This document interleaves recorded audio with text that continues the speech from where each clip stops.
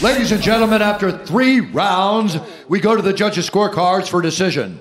The judges score the contest 29-28, 29-28, and 29-27 for the winner by unanimous decision, Josh Emmett.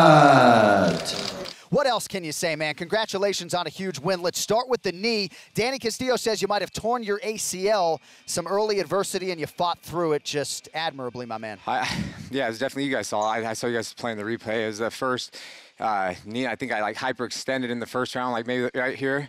And then just no stability, so it's just giving out. I've never experienced anything like this, but man, all you guys, not you guys, but maybe all the journalists, man, that are counting me out, I see all you guys' stuff.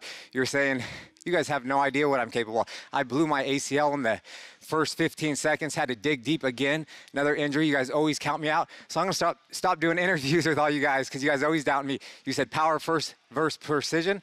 I guess the power won this tonight. Well, we've been saying all week there's a whole lot more to your game than power. We know about the collegiate wrestling credentials that you don't even have to lean on, but you knew this was going to be a tough fight against Shane Burgos. I know he has your respect. Was this the type of fight that you expected tonight? Oh, of course. Yeah, he's a solid dude. I think he's going to do super well, and he's already doing well. Yeah, he's a tough guy, and I wish him nothing but the best.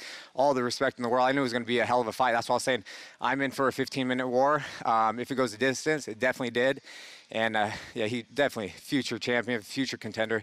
Dude is a tough dude, hits hard, and tough as hell. Look how fast he can, recompose and everything like that. So, yeah, nothing but respect to him and his camp. And the toughness on your side as well, my man, with the 3-fight winning streak now after that debilitating injury for you in 2018. I know the ACL needs to be checked out, but you got to feel pretty good if you're healthy as to what this win does for you at 145 pounds. Oh, definitely. I knew what it would do with the big win, propel me to the top.